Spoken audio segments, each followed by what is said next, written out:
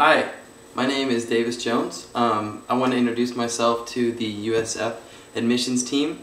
I am here in my apartment in Austin, Texas, and I want to give you a 2-minute spiel about who I am because I know you guys want to make sure that you're letting cool people into USF, and I'm interested in getting in USF, so I thought this might be a fun way for us to sort of connect over that issue.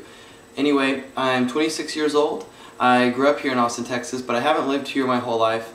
I am currently attending the community college, which is very close to my apartment. I walk there almost every day, and I've been taking 18-hour course loads since I started, so I spend a lot of my time at the community college right now.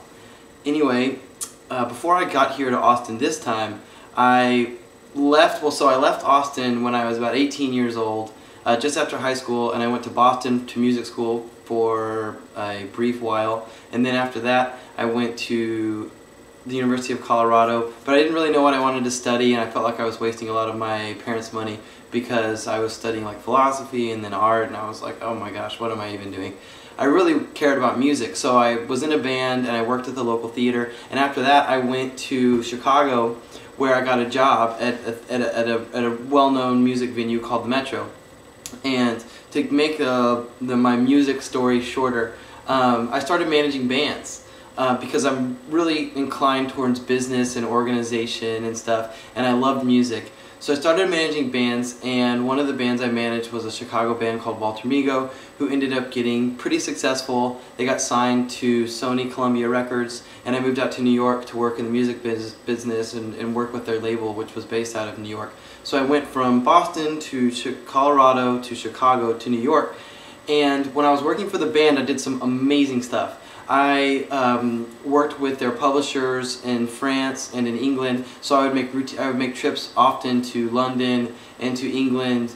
I worked with Virgin Records to have a single release for Walter Migo there. So this was when I was about 24 years old or something. And so it was cool. They eventually had record deals in Japan and in Australia, in England, and they had a publishing deal in Europe, as well as the United States and Canada. So I was kind of all over in all those places working on the stuff for the band, and it was a great experience. I got to deal with a lot of different countries and music companies in these different countries and all these creative people, and I got to deal with money, and so I learned a lot about business and stuff. It was totally awesome. Anyway, I decided that I wanted to learn Mandarin before I, had like a girlfriend and stuff, and before I kind of settled down. So I decided to move to China and to manage the band from China and try to promote them in China. And I did that, and so I lived in China for about 1.5 years, and I worked on some deals for them in China. And then after that I moved down to Chile because I met a friend from Santiago whose grandfather was the former president of Peru. So he was really like well connected in South America. So I went down there to go and check it out because I was curious about that, and I figured, man, I'm never going to have an opportunity like this again. So I went down there, and I was still kind of managing the last bits of the band, but kind of transitioning out of that and checking out some business opportunities in South America. Anyway, then I came back to Austin, and I decided, hey, if I'm going to be serious about doing some cool stuff with my life, I better get a degree. So I've been at the community college for about 1 year. I have scholastic excellence. My GPA is 4.0 at the community college, but you'll see my GPA on my transcript is like 3.95 because of some C's that I got at Colorado. Anyway, I'm a member of Phi Theta Kappa. I ran for local office here recently because the Board of Trustees for Austin Community College is publicly elected. We have 41,000 students and we have no student representative. So I ran against 3 other seasoned political people, but I ended up getting 20% of the vote. I got the support of some of the key Democratic clubs here in Travis County and some key members of the political environment here in Austin, Texas, or the political scene. And it was awesome. A lot of hard work. I didn't end up winning, but I learned so much, and that's what I wanted to do. So here I am. I'm about to finish up with 2 associate's degrees from Austin Community College. One is an Associate of Science in Environmental Science and Technology. The other is in Economics.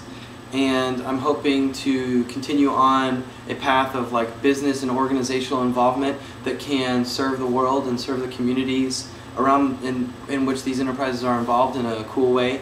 So I want to make money, I want to have a good life for myself, but I also want to make sure that that the endeavors in which I'm involved do cool things for people. So that's kind of why I did the environmental science and technology degree, is that I think that this environmental synthesis with enterprise is going to be a major issue in our lifetime. So I wanted to have a good, healthy background in that before I went on into whatever enterprises I do after college.